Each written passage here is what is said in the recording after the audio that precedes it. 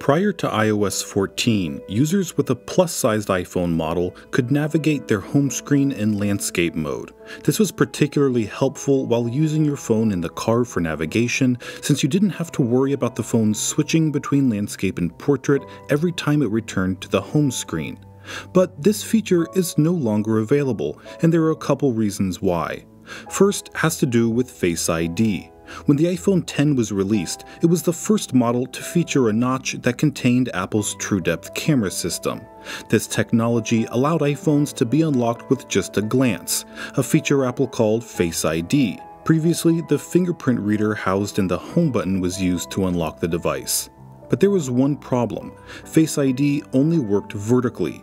If an iPhone was unlocked horizontally, the TrueDepth camera system would fail to recognize the user.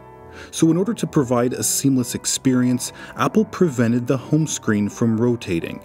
That way, users would subconsciously learn to hold their phone vertically when navigating to the home screen.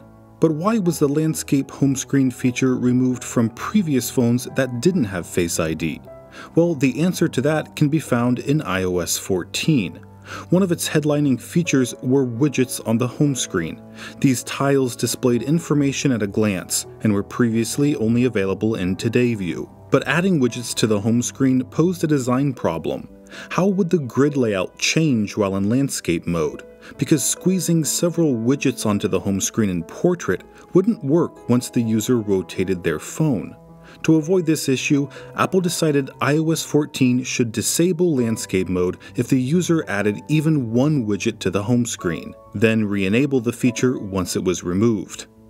Many people were frustrated by this decision, but there is hope that a landscape home screen could return.